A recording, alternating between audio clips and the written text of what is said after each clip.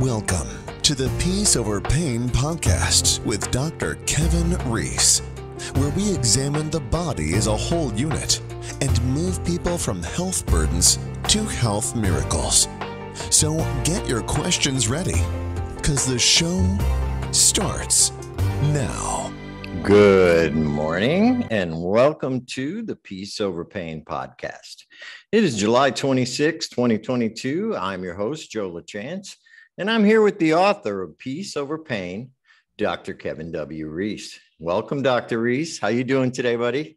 Happy New Day. Our heat wave here in Connecticut is now over. Oh, very good. Congratulations. I hope after the show you go out and enjoy the beautiful weather, because I know I'm gonna. Yes, indeed. So good. Well, before we get started, I just wanted to remind people that we will be taking your questions at around 10:30. So if you have a question for Dr. Reese, please leave it in the comments, or if you're bold, click on the Zoom link in the description and you can come live on air with us. So let's hope some people take up that offer. But we always get a few good questions every week, so it'll be good. All right. So last week we talked about the poor four, and we went over that. So I think this week we wanted to discuss victimhood and the poor four mental behaviors, because besides the poor four foods, there are poor four mental behaviors.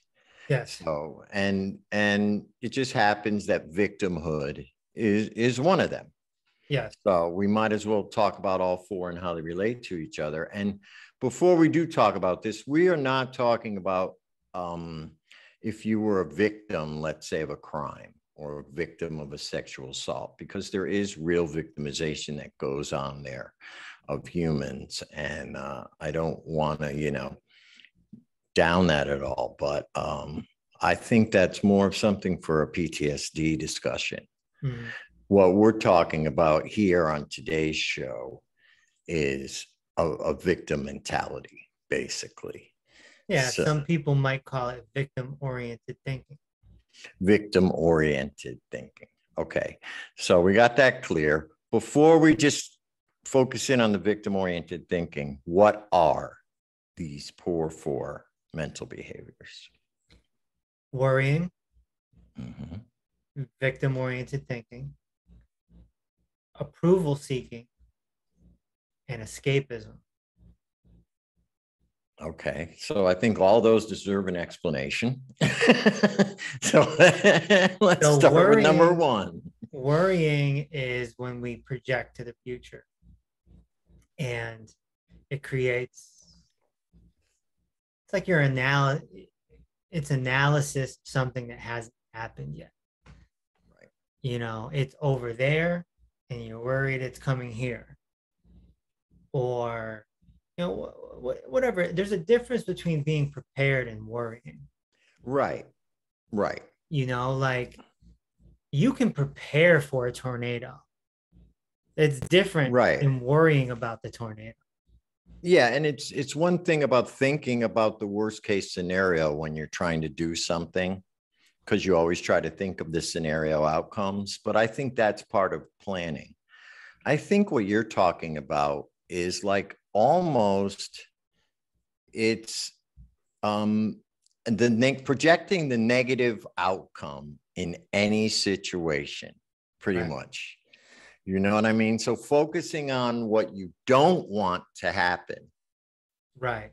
Thereby manifesting it, instead of focusing on the way you would like to see the outcome be, which is the opposite. So worrying is kind of negative projection into the future, where rather than, I think the opposite would be positive projection into the future.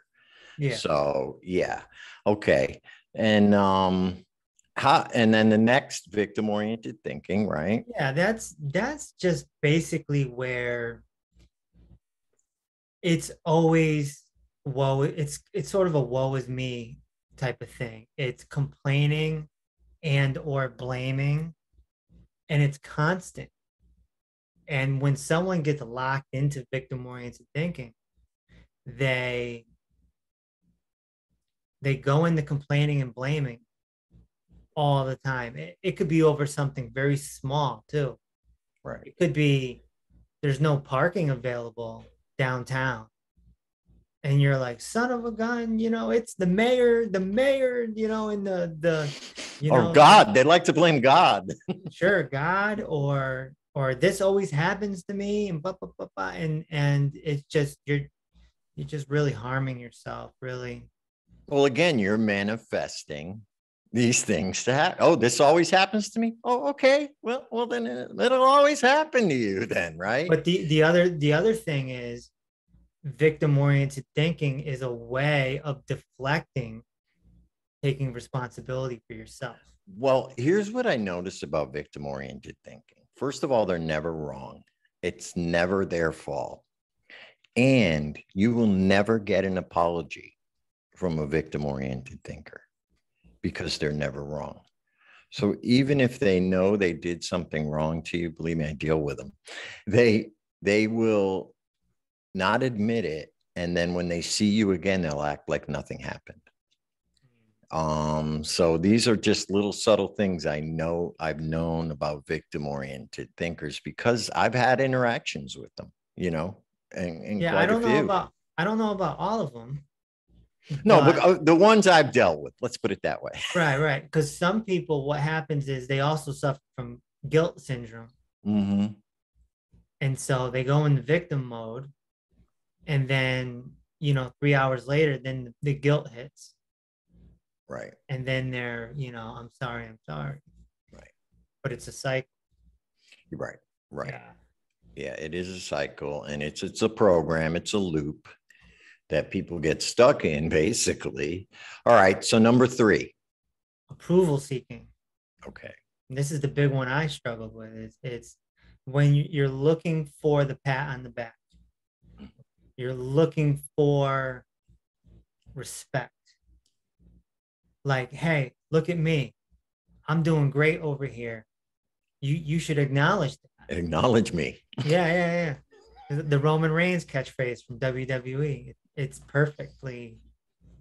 perfect.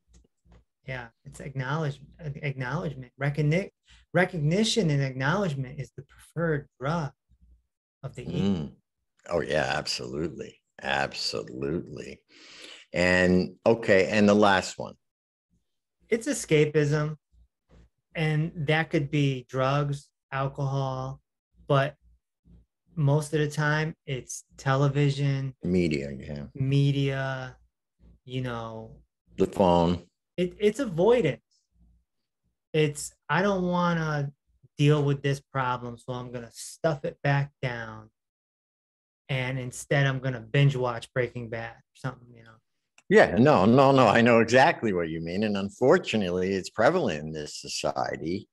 And it certainly shows, So, okay, so now how do we change these behaviors? Let's say, we're doing our thing, we're going through the program, we're doing our thing, and we say, okay, I've identified the fact that I engage in escapism a lot.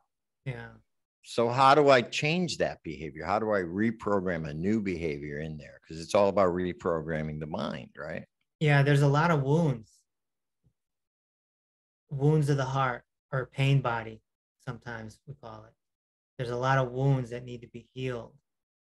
And until we heal, these behaviors usually stay. And I think our mindfulness coach, Mark Pelter, will be able to elaborate on this in a few minutes. But yeah, it's like when we get into our inner self, our inner child, and we start healing, the behaviors start slowing down. I mean, you have to be aware of the behaviors first. If you don't know you're doing it, you have to identify them. Yeah, if you don't know you're doing it, then you're unconsciously acting out these behaviors. Right. So having the awareness that it's happening, and then catching it every time you do it, and being like, oh my gosh. Yeah, I'm worrying about something that's next week, and it doesn't even matter. It's not Right. real, Right. you know? Because these four mental behaviors, they're not real. They're just the They're like mind. programs. You've almost like identified a program loop, you know. Right.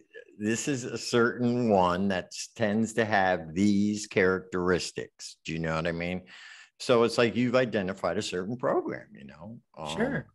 and then now we got to talk about how, okay, you want new software, we want new programs, and how do we substitute, replace? They always say you got to take an old habit. The best way to get rid of an old habit or an old program is to replace it with a new one.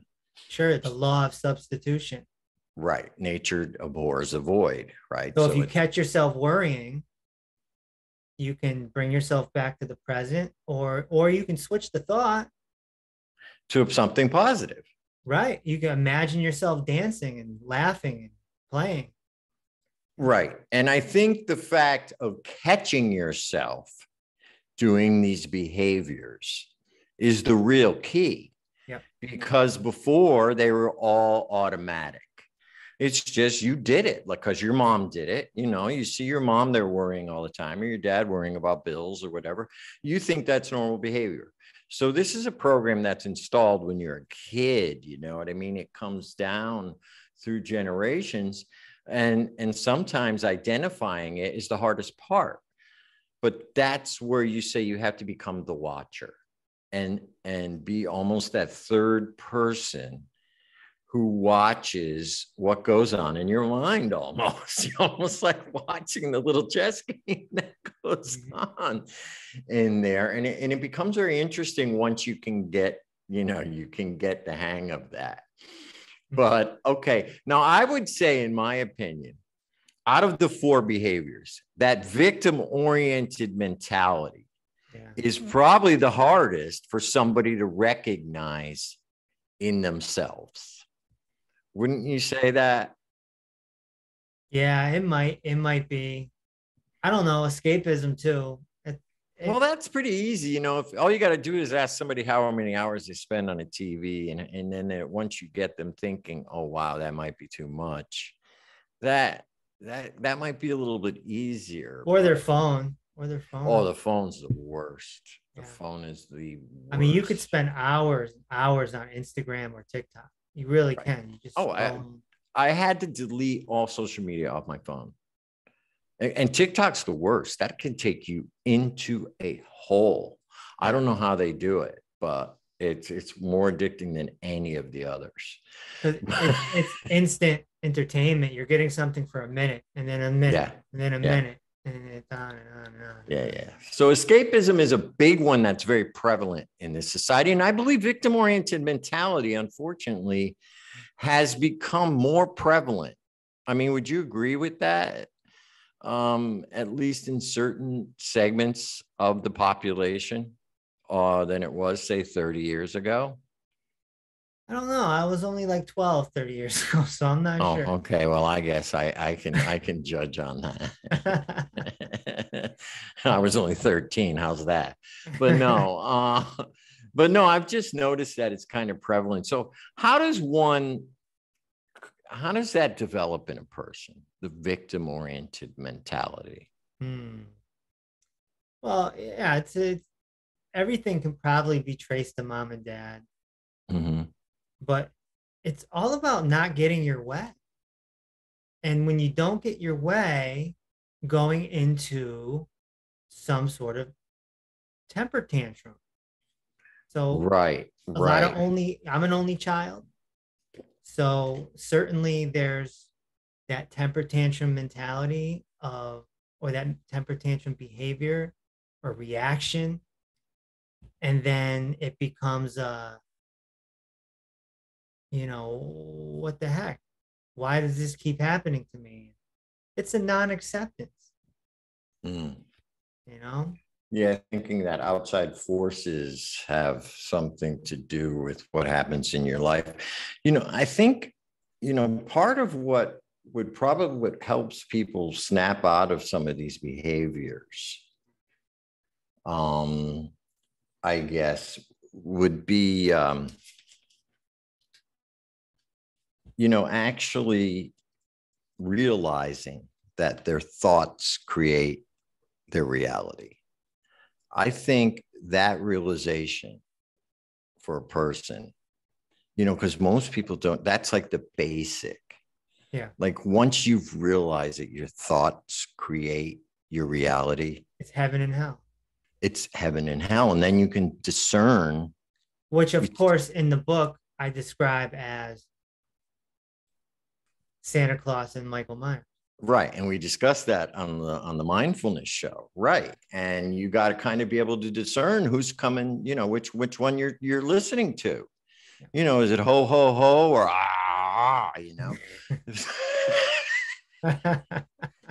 You want presents or you want a knife? You tell me. What would you rather have? Just make sure you leave out some cookies. That's right. Yeah. All right. So, no, I think we've covered this pretty well. But the bottom line is, first, you have to identify these 4 behaviors. Yes. If you have one of them, and don't get, there's more too. Oh yeah. These are the 4, the top ones that you've, discerned here. But there are other program loops that people experience, that we could discuss on another show. But they're a little bit different. Yeah. So, but these are the main ones. Okay. So, you want to bring on Mark, but before we do that, absolutely, let's have a word from our sponsor here. Our sponsor is always the book, right? Yeah, let's do the book right now. People need to read it. Yeah, let's do it. Have you read Peace Over Pain yet? This short but powerful book reveals how to eliminate chronic pain and/or illness faster than any other known therapeutic approach. Download the Peace Over Pain book for only $4.95 and gain instant access to the ebook version, audiobook version, and a video training with Dr. Reese. Go to peaceoverpain.com and start reading or listening right now. This is the information you've been praying for. All right, that's nice. So let's bring on Mark, and I'll introduce Mark, and let's see. Let's start the video. Mark, how are you? Good, thank you. And yourself? Oh, I'm very, very good. I wanted to introduce Mark Pelter, and he's a veteran of mindfulness practitioner of 40 years. And he brings a culture of mindfulness and loving kindness to us to help clients grow and live a fulfilled life. So, Mark, thanks for joining us today. We really, really appreciate it. And thanks for coming on board with the Peace Over Pain Clinic. So, we needed a mindfulness coach because, as people read in the book, we got the nutrition, we got the postural therapy, and then there's mindfulness. And mindfulness arguably is the most difficult out of the 3. And so it was imperative to bring someone on board that's going to be able to have sessions. So have sessions with the clients. We do 4 sessions with the clients. Plus, they have someone to reach out to. And I thought Mark was the perfect person. Mark helped me on my journey. So I already tasted the goods. Oh, yeah. So I think he's going to help a lot of people. Yeah, and I heard Mark on your other podcast, Inner Peace with Dr. Reese. You can find that on Spotify. And I thought it was a great episode. I was very intrigued by what he had to say, especially a lot of the inner child work that he does. So rather than let's talk about him, let's let Mark talk. So Mark, you've been in this for 40 years. How did you get started in the wellness and mindfulness field? What drew you to it? Well, and also you might want to correct your bio of me. It's actually 50 years that I've been involved in it. So I'll be 73 at the end of the month, and I've been at this a long time. And really, like most people that have life circumstances, you decide if you want to stay stuck in it or if you're hungry for something else, and that hunger might lead you to some places that are helpful and places that are not helpful. And certainly certain types of food might not be helpful, certain types of addictions might not be helpful. But mindfulness and coming to terms with the way we speak to ourselves and our behaviors, and whether the way that we talk with ourselves and our behaviors bring us happiness or misery, we actually have a great deal of control over if we're willing to face one of the difficulties. And that difficulty is that when you choose to change, part of your ego fears annihilation, fears ego death. And it doesn't literally die, but it changes its status. It no longer is the master of all that is. It's, takes a different subroutine, so to speak, in a greater story. Right. Right. You kind of got to put the ego in its place at some point and say, no, you're not doing a good job here as the boss. We're sorry, we're going to have to let you go. You can still be on the board of directors, but, no more CEO. Sorry, I'm taking over as CEO. And right. And you got to get to that point. And after 50 years in therapy, so we're talking, you started in the 70s pretty much. Yes, I met my Buddhist teacher in 1972. Wow. So you've been doing this for a long time.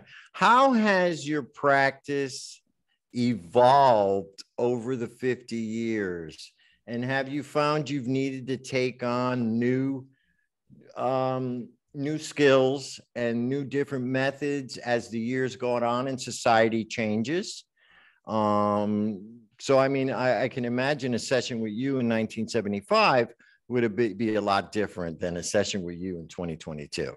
Definitely.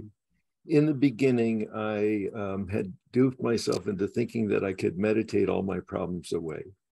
And after a number of years of hitting my head up against the same wall, I had to admit that that wasn't quite working. And ultimately what happened, Joe, is that I had to come to terms with my issues. And said a different way, I had to find peace in how I related with what was showing up in my mind, in my heart, in my life. And I love the title of Kevin's book, Peace Over Pain. And so in my training as a Buddhist monk and priest, I was taught, let it go. But the problem is that it just isn't that easy. There are parts of our psychology, part of our mind, our habits, whatever it is, that we really need to work it through. And so I coined this phrase. I don't know where I got it from, but it just surfaced in my mind. And the phrase is, if you can't let it go, work it through. And so out of that hunger to and desire to find freedom from needless suffering, I looked and looked. And over time, I learned certain metaphysical tools that actually helped. And of course, like anyone, I like what works and I have no value for what doesn't work. It's, very common, I think, for all of us. So out of that, what I've come to is recognizing that the way that we speak with ourselves makes a world of difference. And also some of the negative chatter, if we don't take it literal mindedly, it actually helps us to see where our emotional needs are. And also we can learn how to nurture those needs and take responsibility for them so that we're not dependent emotionally on other people that might not be available. Right. So it's about, I would say, almost becoming self-sufficient. You know what I mean? Like understanding that you are the master of your mind, and thereby the master of your body, and thereby the master of your emotions as well, because all of those things stem from what the mind is doing, basically. And most of us run around life letting our mind do what it wants, do its own thing. And that sometimes leads us down, the wrong garden path there. And we don't achieve the life that we really desire in our hearts. Some of the metaphors I like come from the theater industry, motion picture industry. And I was never involved in Hollywood and that kind of thing. But I like the idea of central casting. And so, what's created, those parts of ourself, they may have value, but not in that specific role. And so we want to take them off the set and employ a different part that's actually more functional in that specific area and save this part for another place. For example, the critic. And I know we're going to get into the victim, but let's take a look at the critic for a moment. The critic actually knows what didn't happen. However, that knowledge of being able to identify what didn't happen was actually present before it happened. So they actually need to be promoted to a scout position rather than the critic on the tail end of it, because that's where they could serve you the best. So it's kind of reorganizing your different parts, like I said, the board of directors, right? So it's like shifting seats on the board of directors, moving them to different positions. That makes a lot of sense, because like you said, there's some parts of us, even though we may look at them as negative, that might actually have some value, because actually otherwise they wouldn't have existed. They wouldn't exist, like they worked once, you know what I mean? And then now, they work once, you know how the mind is, let's try it all the time. And it becomes a pattern. So I really like that. I really, really like that a lot. Yeah, so we were talking about victimhood and the victim mentality. And, that's been identified, I guess, in the book as one of the core four mental behaviors. But again, you just named another one. So there are more. But let's talk about victim mentality and how that comes about and how you can change it, what you can do about it.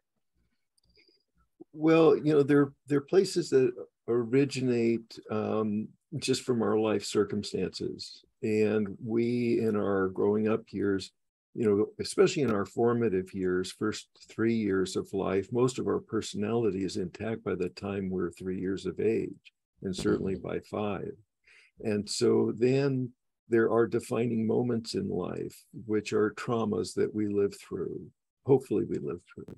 And those traumas and how we relate with what the elements of that trauma are either reinforce or they tweak our personality. We take a different position in life, but the underlying basics of who we are intact. So for example, let's say if your mother or father was a victim, the victim mentality, right. And our personality may be modeled after one parent more than another.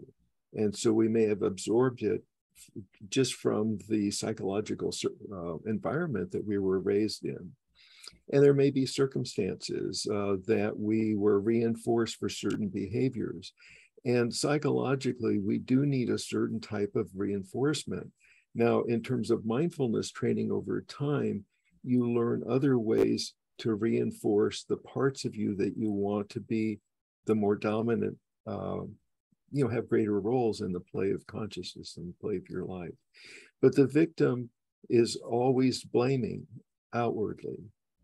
And what I like to do is I like to use my hand as a metaphor. So one finger points out in blame, but you turn your hand over and there's 3 fingers pointing back.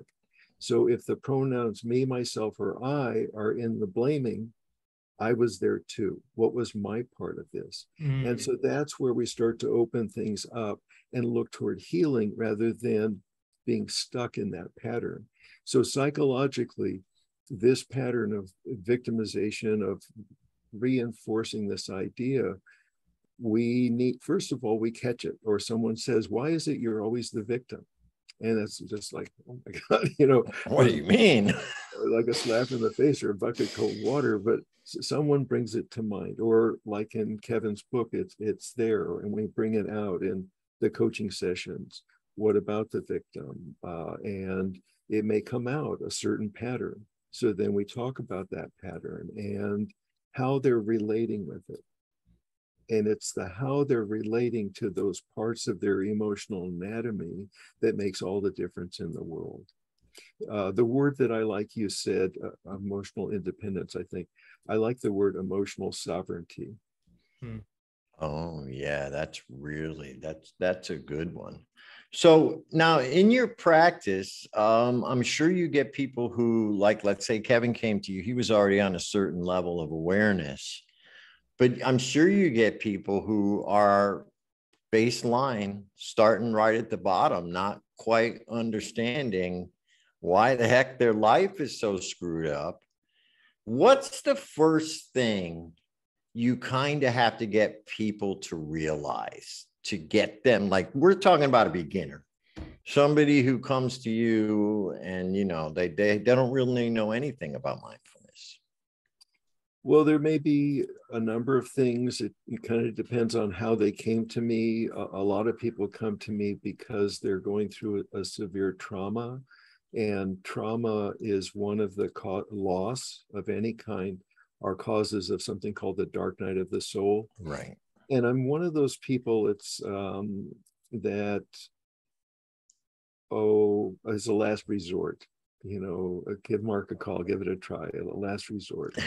And so then we get down to, you know, the bare bones of it, which is taking a look at unresolved emotional issues. And some of the work I do is with anger work and actually working through those energies until there's no anger left, no unresolved resentment. So that's one way people come to me. Another way that often people come to me, it has to do with negative self-talk.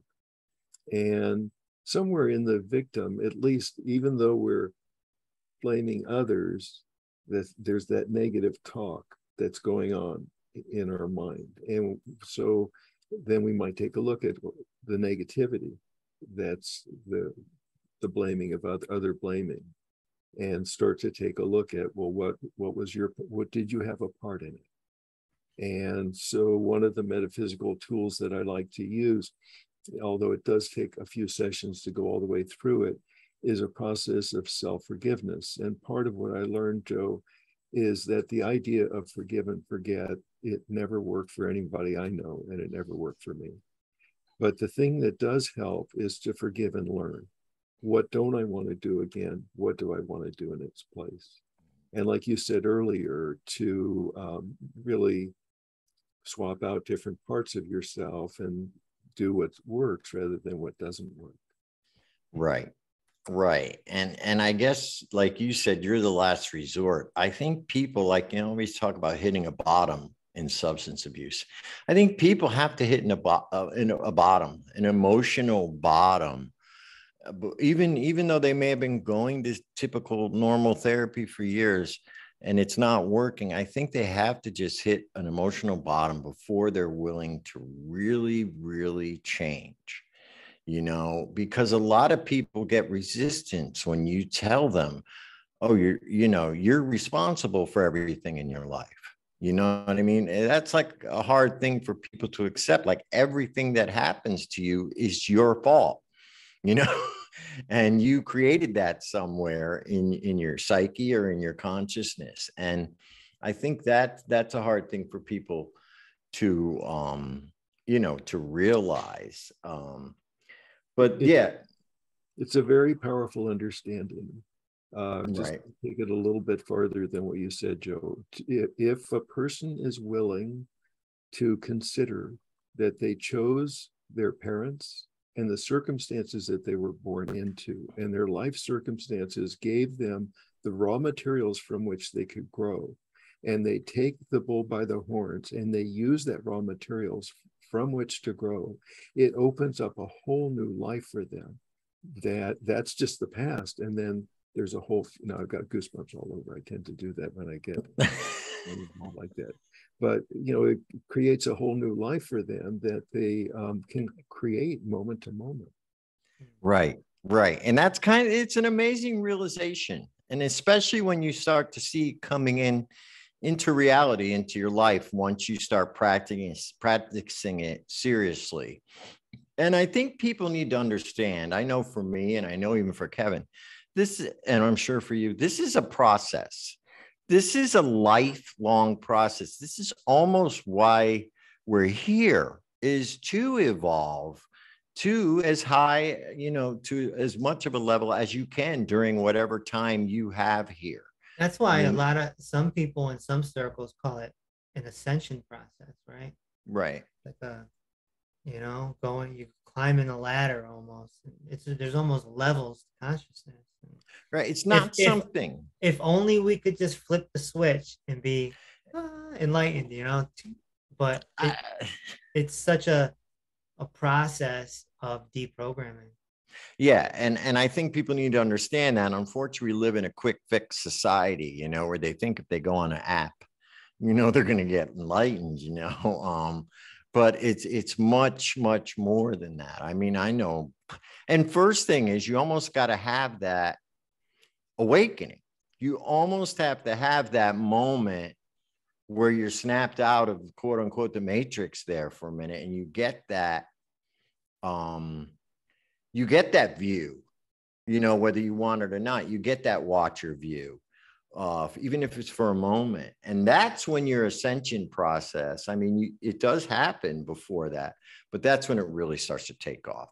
And I think that's where you have to cultivate it, and make sure you just continue on the path. But you're not going to sit down and meditate under a Bodhi tree for a couple of days and become enlightened. And I think people need to understand that. Well, even the Buddha was on quite a long journey. Yeah. And then when he went to Bodh Gaya, it was, he really made a vow, enlightenment or death. And it was a total commitment, those 40 days and 40 nights, and awakening, having his awakening on the 40th, the morning as the morning star rose, is how it's written. But his awakening was to the truth that there is suffering.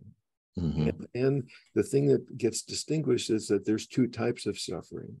One type of suffering is needless, and the other one is inevitable. The inevitable suffering, of course, is, let's say you have a little kitty, and mostly you're going to outlive your kitty.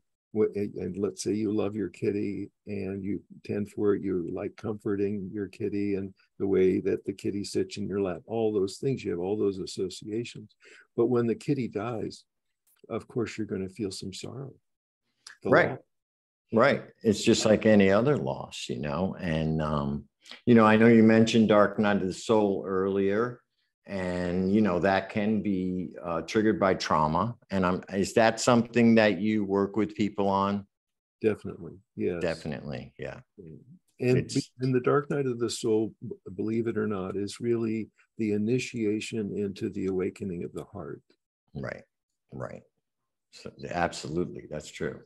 All right. So, Mark, how does people reach you? Do you have any books out? Do you have a website? I do. I wrote a book that's a workbook for the cultivation of loving kindness. It's called Choosing What's Chosen You. And I use that in, I'm not teaching any classes presently, but I do have some things I do online. I have a complimentary meditation class on Monday night from 6 to 7 o'clock Pacific time. And also I have a community meeting on Tuesday night, also from 6 to 7 o'clock Pacific time. Let's see, I have a website. It's artofconnectionnow.com. Okay. Art of Connection Now is one word. And it has blog posts and different things on it. Oh, very, very cool. All right. So artofconnection.com. Mark, welcome to the team. We're really looking forward. I'm sure all of our clients are. And thank you so much for coming on. It was very, very enlightening. And I'm looking forward to talking to you more and hearing from you more. So much appreciated, Mark. Thank you. And thank you for the opportunity to be here with you. Oh, always a pleasure. Okay, Kevin, I guess we're going to get into questions. Mark, you can hang out if you want. We're going to get into questions, but before that, let's hear a little word. Have you read Peace Over Pain yet? This short but powerful book reveals how to eliminate chronic pain and/or illness faster than any other known therapeutic approach. Download the Peace Over Pain book for only $4.95 and gain instant access to the ebook version, audiobook version, and a video training with Dr. Reese. Go to peaceoverpain.com and start reading or listening right now. This is the information you've been praying for. Well, we got that twice, but that's okay. All right. So we have our book twice. Yeah, I mean, they already know that we're asking questions. So, okay, I got one here. This one just came in. Hold on, wrong one. This one just came in From Tina. Yeah. Tina asks, what do you think about psychedelic therapy? It's good that we got you both on. What do you think about psychedelic therapy? And this just came in today. Well, it's not the end all be all, that's for sure. It might give you a glimpse into something, an insight, if you will, but it does not replace taking responsibility and doing mindfulness training. Yeah, I agree. They're doing studies on it now. Matter of fact, right in our own Yale here. And so these are medical studies, and I think that's what he's talking about. I don't think he's talking about going on a Sunday afternoon and eating a gram of mushrooms. I think it's more about the studies that they're doing and using psilocybin as a therapeutic drug. And what they found is pretty much what you're talking about. What it is able to do is get you into that state where you kind of realize, the overall picture. And then you start taking responsibility for your thoughts, because being in that state obviously raises you to a higher level of consciousness. Well, one of the people I studied a lot on my journey, Mark is probably familiar because he's from the same somewhat era, is Ram Dass. And Ram Dass studied the heck out of all this. I mean, and he let it go at some point. Because it was like, it's not the end all be all. It's just not. I think it can only take you so far. Absolutely. You know what I mean? It's a good opener. And again, it's subject to abuse. If you abuse it, it becomes a door closer, just like anything else, Yeah, and people are big into ayahuasca now, Right, and DMT. It'll give you like a dark night of the soul for an hour, basically. That's kind of what it does, I've never done it myself. I have dabbled in psychedelics, but not since I was like, we're talking back in the 80s. But yeah, no, I've never, I know that they've had some success. I know people who do this mushroom psilocybin therapy can be depression free for months at a time. So, hey, look, anything's better than the SSRIs and whatever they're giving people now. So if they can find things like psilocybin and cannabis to help people rather than all these pharmaceuticals, I'm all for it. because obviously what they're doing is not helping people. Okay, so Kevin, before we went to the next question, you got a really, really nice comment on Facebook the other day, and I wanted to read it. It's from a Heather Rose. It says, Kevin, I just want to thank you for being you. I found you and Dr. M, I think that's Dr. Morrissey, years ago when I needed you. For the last 6 months, I've been on the fence about introducing meat back into my diet, and now seem pulled to watch some of your newer material. The fact that you have added some animal products back into your life and are still healing people gives me sort of a green light in several areas to start doing the same. Interesting also how I started using ghee again about 2 months ago and heard you mention that you use it as well. The universe always sends us in the right direction at the right time. I appreciate how much you help others, how you evolve and grow, aren't afraid to change direction, and how you share your knowledge and experience. Thanks. And that's from Heather Rose. I hope I didn't embarrass you there, but I wanted to, give shout outs to people who give shout outs to us, so it's important you mention her on the air. Thank you, Heather. And you can't be afraid to pivot. Yeah. One of my associates once said, it's interesting how when you get compliments from people, you can sort of see what direction you can sort of put them in different categories, right? But one time, associate of mine gave me a compliment that was unlike anything in these categories. He said, "It's unbelievable how much and how easily you can pivot."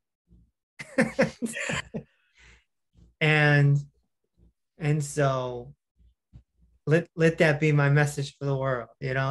You got to pivot. You got to when you change. need it. You got to pivot. You don't stop. You just pivot. Take the shot from another angle. Yeah, that's all. But you don't stop. You don't necessarily quit. You just pivot. I like that. I like that metaphor. And he's right. Okay. All right. So let's talk about this. John on Facebook. I have someone in my life that really triggers me. What should I do? Be aware of it. Be very, very aware of it. And I think since we have Mark, I'll pass that over to him. Well, it's a really important question, Joe and Kevin. First of all, to recognize your pattern. And, in the ancient scriptures in Buddhism, it says, when the causes of suffering don't arise, suffering doesn't arise. And so part of how I've really worked on what does that mean to the causes. So there are indicators that help you to see what will cause you to suffer. Because when you get triggered, the person that does the most violence to is yourself. And so if you start to scroll backward, what is that trigger? Most of the time, those triggers were caused by trauma of some type, and they were a reaction formation relative to that trauma. And then when we project that out onto others, it's the tone and manner of what they spoke. If we're speaking with them, it may be the cigar that they smoked. It may have olfactory parts to it. These triggers can have multiple different indicators. But when you put them together and you take a look at it, what happened is that we have a sensitivity, EQ, emotional intelligence. And what got impacted is our feelings, not necessarily intentionally. Nevertheless, our feelings got impacted. So what I like to do in my own life and teach other people is take a moment just to feel what you're feeling. Maybe you give yourself a timeout. I need to think about that. And you go away and you just let what you're feeling come all the way through you. When you're back to a place of, give a fancy word, homeostasis, stability, emotional stability, then a good question to ask the other person is, can you please help me understand what you meant by what you said? Because our emotional programming tweaks our mind to think that we know what they meant. And that's where the biggest mistake is. In the 120-day program we have, there's a whole module on this exercise of taking a 5-minute meeting. So there's the timeout you speak of. Take a 5-minute meeting with yourself. And I like this concept because, of course, meetings are huge in Alcohol Anonymous and the 12 steps and all that. But the problem with that, from my perspective, is that you're constantly relying on other people. So by taking a 5-minute meeting, you're now becoming reliable on yourself. And I even tell people to literally set an alarm on your phone. Like, okay, I got to take a 5-minute meeting. Okay. And literally do it and get inside. And then when you hear that alarm, beep, beep, beep, beep. Right. It's over. Right. Go on with your day. And I think, Mark, what you said is so correct, that these triggers that come up today were installed way in the past. You could be looking at a person who just reminds you of somebody from the past, and that triggers you now. Or they could have a behavior of somebody who you knew from the past who harmed you, or like you say, caused trouble. Sometimes you really have to dig deep to figure out, why does this person trigger? What is it about his behavior that reminds me of something that happened from my past years ago? And I think that's what you're trying to remind. Don't think this is stuff that's been in there a while. And sometimes you have to dig it out. Programming. And another part of mindfulness training that I like is using certain mantras, like that's them, and that's their reality, and that's how they see it. This is me, and this is my reality that I claim. And so I call it separating and differentiating. You're entitled to be yourself. They're entitled to be themselves. Right. Because you want the same rights. You want people to respect you. You want people to let you be who you are.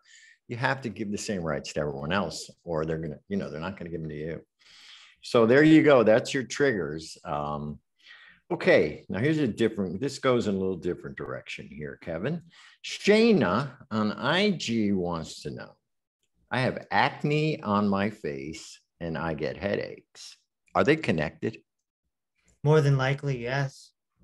More than likely, because I'd have to see her pictures, but if she has cervical flexion, that means the top of her spine, her neck is like this, right? And then you got the head over here, and so there's not drainage happening.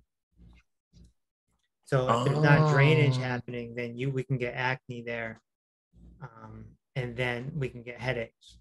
So that's a big connection that I see with a lot of people, but it could also be a nutritional deficiency as well, such as an essential fatty acid deficiency, or for foods, right? Eating poor for food, creating inflammation. Both of those can give you gluten can give you both of those things. But I'd be willing to bet, if we saw her pictures, that she would have a forward head. I'd be willing to bet. Very interesting. People don't realize, they spend all this money on these treatments for acne and all these things, and they don't realize that it could be a simple set of exercises that could change your life. It's also important to note that when people have acne on their forehead, a lot of times that's a blood sugar issue. And if people have acne on their cheeks and face, that's typically a gut issue. If people have rashes on their arms and legs, that's typically an immune issue. So we do know there are markers of symptomology that can tell us what's going on, that it's not the end all be all. Like I was saying in my interview with Ryan Alexander, which just came out yesterday, by the way, if anyone wants to listen to that, you need to share I talk about, it's really hard to pinpoint the root cause of things sometimes. Mm-hmm. You have to go through a couple things. That's why at the Peace Over Pain Clinic, we go after multiple things at the same time. Well, right. And I think it's because the Peace Over Pain Clinic covers all different areas. So it's more prevention than anything else. So let's get you on the baseline first and then go from there. So to me, it's more like preventative. If you do these things, then things are going to change for you and things are going to get better for you. Mm-hmm. But anyway, so, okay. Well, very, very good. So now we know they are connected. Okay, here's one from Aaron on Facebook. How do I eat cleaner on a lower budget? How do I eat cleaner on a lower budget? Okay. Well, what's cleaner, first of all? Let's define cleaner. Yeah, we would have to work out what cleaner is. I mean, from our perspective, cleaner would be just staying off of the poor for food. And eating whole foods. Yeah, eating foods that are one ingredient. Right? An avocado, an apple, or some chicken breast, that's one ingredient. It's not junk. Right. And that doesn't include seasonings. I want people to know that they can, put some seasonings on it or even create a nice sauce or whatever, as long as it doesn't have oil, but right. The main ingredient should be a whole food. But, like right now, food is expensive. If you go get a steak, you're looking at a $30 steak, perhaps.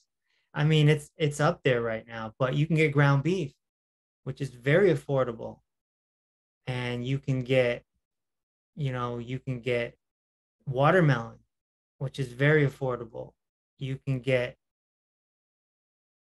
there's tons of options. So it doesn't have to be super expensive, but I think that eating whole foods will come out to more than eating junk food, because junk food is so inexpensive. You can get a big bag of some sort of cheese concoction, Doritos or cheese puffs or something. You can get a big bag, $3.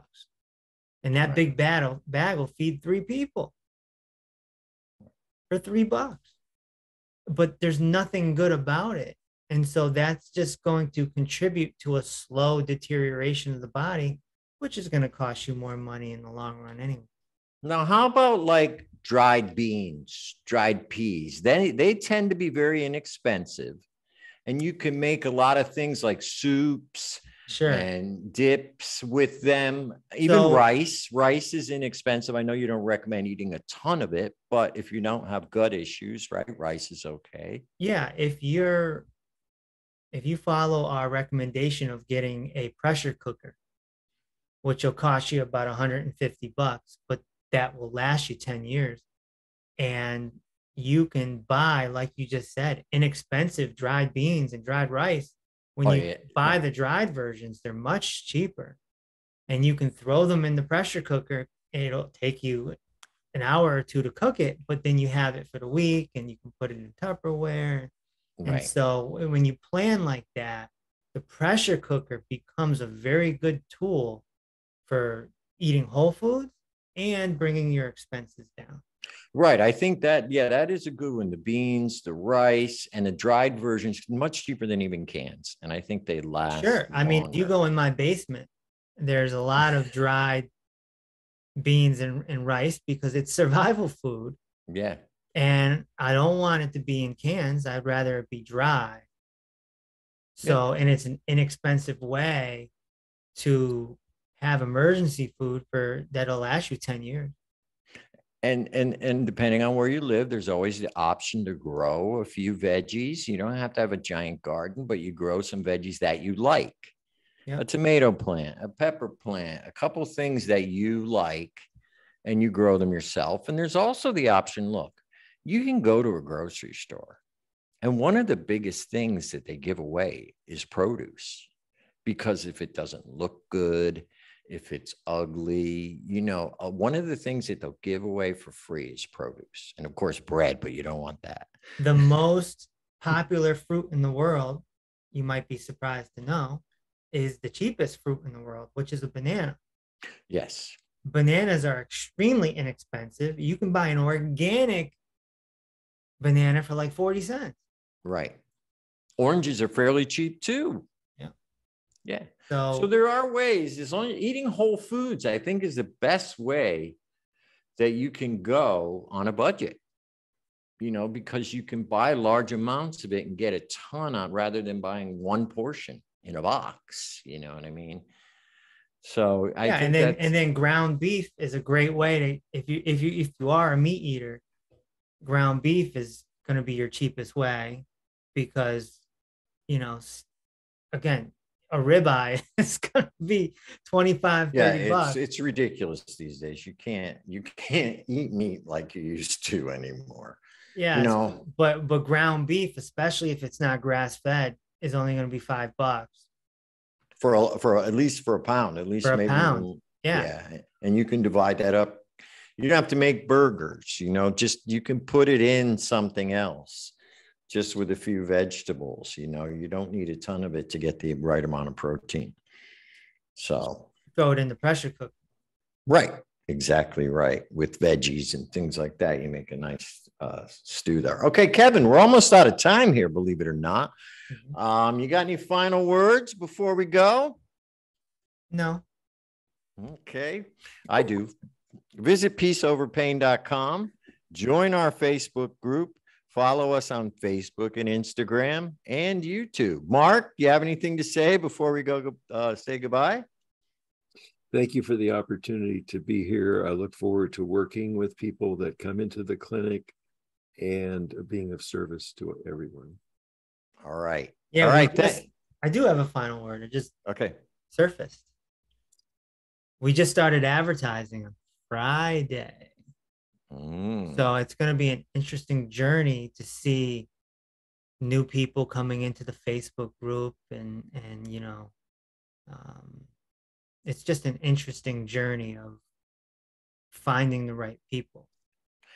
Well, yeah, I'm looking forward to that. The more the merrier. We're not trying to bring in people that are going to throw tomatoes at us, right? No, we want people to eat what we're putting out on the plate. Right. And that's just better for us, and that's better for them, and to create a healthy, happy relationship between our little community that we're growing. All right. Thanks, everybody. We'll see you next week. Thanks to Coach Amber. Thanks to everybody. Thank you, Mark. Thank you, Kevin. Take care now. Remember, peace over pain. Thanks for watching the Peace Over Pain podcast live inside our clinic's Facebook group. Be sure to submit a question or comment for next week's show at peaceoverpain.com. Also, perform some goodwill and tell a friend in pain that you found their solution. Refer them to the Peace Over Pain podcast and the Peace Over Pain book and help them move closer to their miracle.